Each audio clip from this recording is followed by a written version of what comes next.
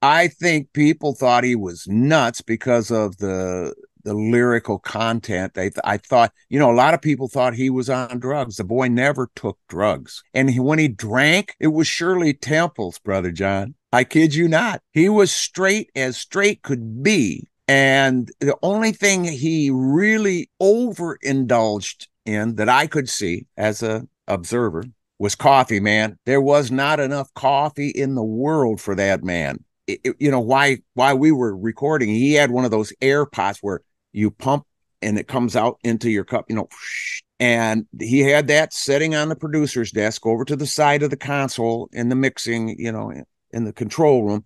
And he would look down in there, and he's drinking his coffee, and he always drank it black. And then he'd go over there and he'd look again, and when it got about halfway down, he'd send the engineer to make another pot of coffee. He would make a cup of coffee nervous.